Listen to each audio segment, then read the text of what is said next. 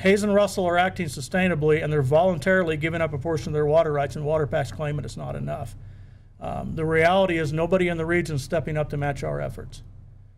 They aren't lining up in that area to utilize their water sustainably. We are the only ones committed legally with our legally available rights to operating sustainably. Many of our neighbors at the R9 Ranch are part of WaterPac. And many of these neighbors who are advocating not just sustainability, but sustainability and more, less than sustainability, are not curtailing their water usage. Water use reports are public information, and I've read the data, and they aren't cutting their usage. They are pumping every drop they can to grow crops, but when it comes to us, we can't utilize even what's sustainable.